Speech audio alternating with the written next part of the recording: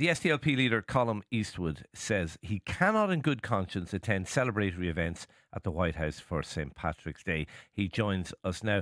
Colum, what do you hope to achieve by shunning the White House on St. Patrick's Day? Well, I suppose we're thinking about 26,000 people in Gaza have been wiped off the face of the earth by the Israeli government, and it just doesn't seem right to me to be drinking Guinness and celebrating in the White House, given the fact that the American administration could do a lot more, in my view, to put an end to this genocide. So I think, it's obviously a big decision to make, and we have very good friends with the American administration. But if friends can't tell each other the truth, then I'm not sure what else we can be doing. And I think, for me anyway, and others will make their own decision, there wasn't much choice. I just don't believe that we can be celebrating during all this. Should the Irish government do the same thing? Should Sinn Féin do the same thing, in your view? Well, other people have to make their own decisions, and the government in particular have a different level of responsibility than I do. Sinn Féin have made their decision, but frankly, I just think it's more important to make a stand, take a stand on what's going on in Gaza than to be in America, raising money for any political party. It's certainly making a stand, but what happens after you make the stand? I mean, if, for example, the Irish government were to do it, that invitation would probably never happen again. We would lose huge influence there. I mean, it's a really important date in the calendar. We can exercise huge influence by that. I mean, does talking to people not better than not talking to people?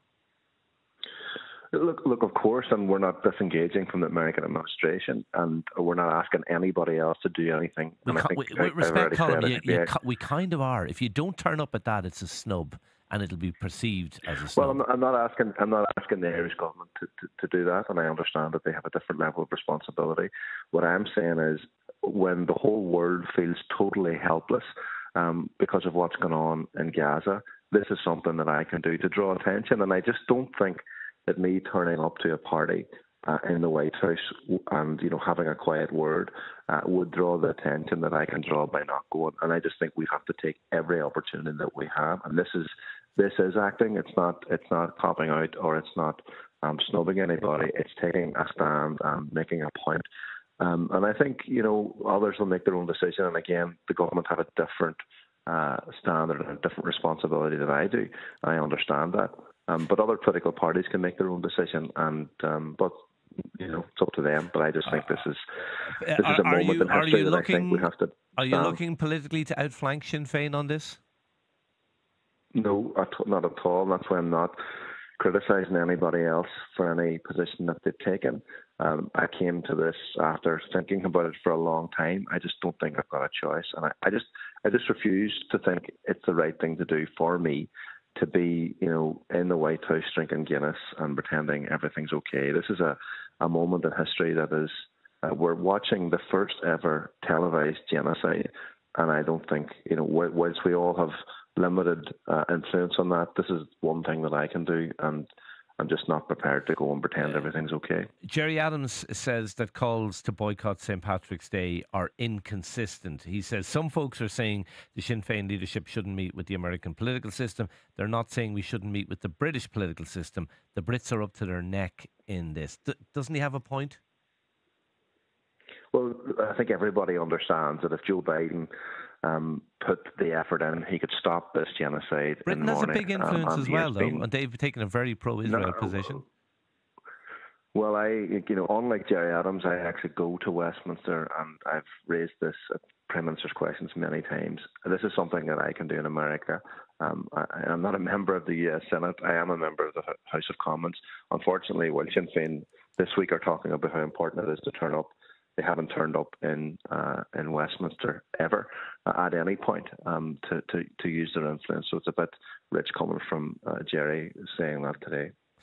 Just very finally, the US have been a hugely important force for good in Northern Ireland, an honest broker. We know what happened with the Good Friday Agreement, but even since then they've played a key role. Would you not be worried that by snubbing this event you're going to insult the US, that it could do damage to the role they will play in the future in Northern? We know things in the north are far from settled at this point. Could you be damaging that down the road? No, look, I have a lot of very close relationships built up over many years with people in the United States and in this administration in Yeah. particular. I don't Sorry, think this sorry is to a interrupt, Colin, but transactional thing. close relationships don't tend to last when somebody doesn't turn up at your house. Well, we'll see about that. I have been very clear with the American administration in the run-up to this, my views on this issue, that I do think it's inappropriate for us to be celebrating whilst people are being slaughtered in Gaza. If the American administration No, were to take and a you've view in made that Ireland point. on the You've basis of made that that, I'd point. be But pretty shocked. are you not concerned about the impact it will have in terms of their role in Northern Ireland? No, not at all. There's a long-standing relationship with the American administration and Irish America, and the impact that they've been able to have in Ireland and the peace process has been huge, and we appreciate that, and I understand it intimately.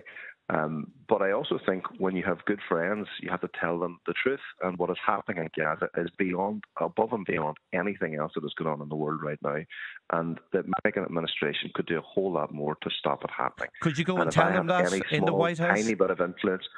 Well, I've told the American administration this, but having a quiet word between pints of Guinness, I just don't think is enough. I think this has obviously got more attention than turning up and having a quiet word, and I think that's the point of it, to try and make an impact, Okay. try and use whatever influence we have, SD- and hopefully they'll listen. SDLP leader Colum Eastwood, thank you for talking to Newstalk Breakfast this morning.